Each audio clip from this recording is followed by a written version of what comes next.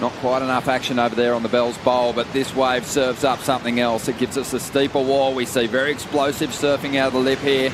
That was the case for the surfers progressing through the seeding round earlier in that first heat of the day. David Silva and Michelle Perez getting the jump on Reef Hazelwood. But right now we're seeing two-time world champion John Florence, a couple of Brazilians. And it looks like it is going to be Jesse Mendes getting things started here. Lining up this first section, just getting a little hung up there, and as a result he goes down. Luke, talk to me about the differences in the characteristics of the waves. Over to Winky Pop. The wave actually is a little bit more consistent in the way it breaks in these smaller conditions, as we see up and riding. This is John Florence. Really powerful stuff. Love the way he pushed on that tail to the point of release, maintaining control. Let's have a look back at John Florence's first ride though. Nice and fast, comes around the section with heaps of speed, attacks the section and arrives nicely to finish that one off. Love the way he's reading the wave.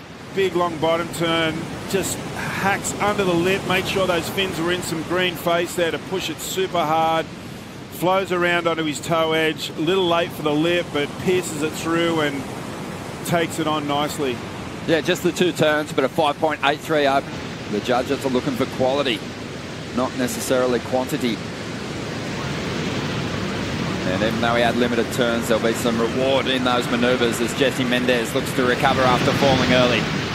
This wave he had the inside and didn't take advantage of it, as we see William up and riding.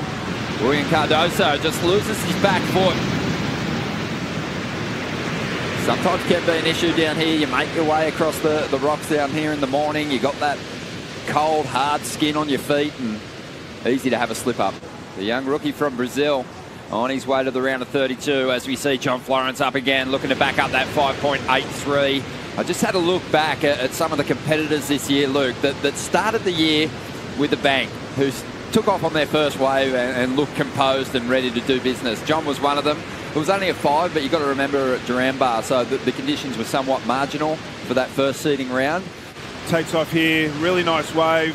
Turns half out the face, so he projects big speed into the lip. Comes around again. That was a bit of a setup turn for this one to finish it off, and I really like the way John is being very patient. He's coming in and just picking his nice spot, just dipping the rail down over a bit of a chop there, but piercing it right through. Taking his time here and making sure he gets above the lip. Little bit of fin over the top. Comes down front shoulder over his front foot to get a lot of momentum out of the bottom. Straight up again into the big, nice hack out of the lip and giving us a little bit of variety there too. So that's going to be another great score for John Florence. Yeah, but it's great to have him back now. Went down the beach there and just went for the sky like no other. Willian Cardoso up at the moment. Nice projection turn to get out in front of it.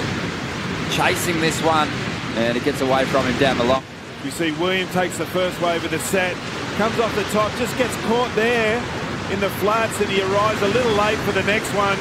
Jesse Mendes getting an opportunity on the outside, gets that drive in to make sure he can get back out in front of this one.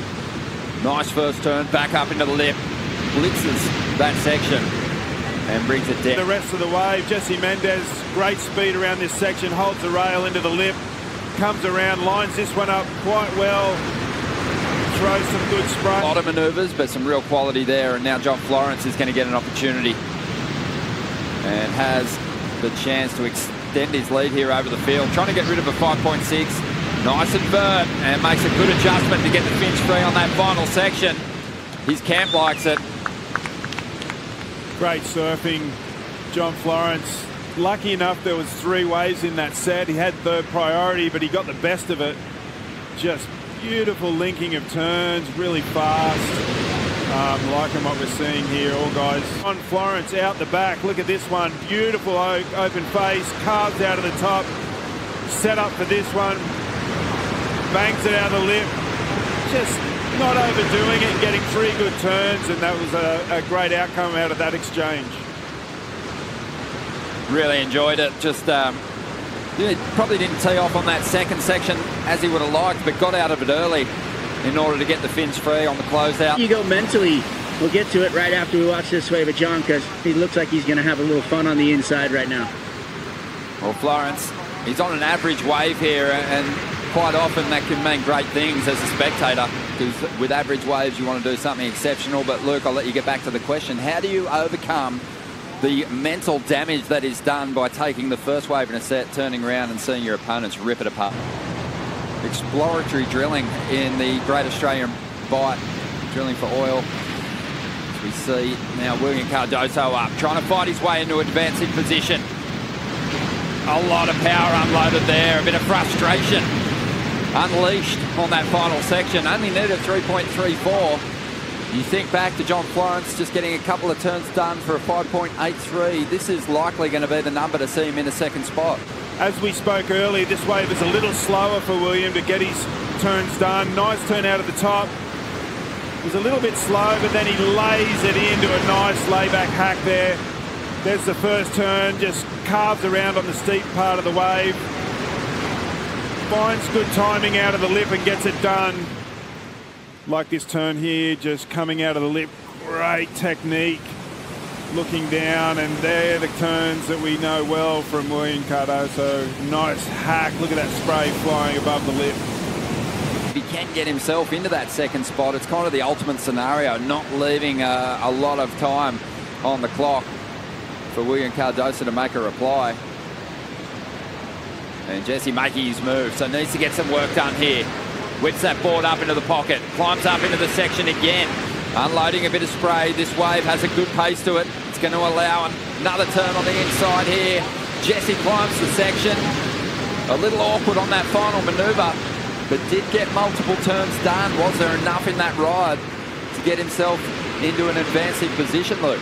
Deciding to use his priority. I like that first turn vertical out of the lip. Comes around, gets a good spray off that section. Goes a little bit sleepy here, but he seems to connect nicely. A little float.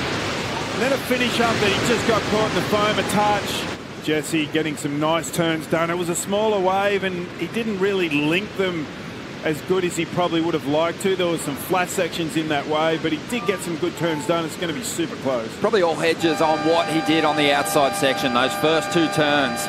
Will he get enough credit for those manoeuvres on the outside? We're going to wait and see. The score's starting to roll through now. It's not enough for Jesse Mendes, 3.03. Willian Cardoso moving on through to the round of 32, along with John Florence, who was dominant in that seeding round exchange.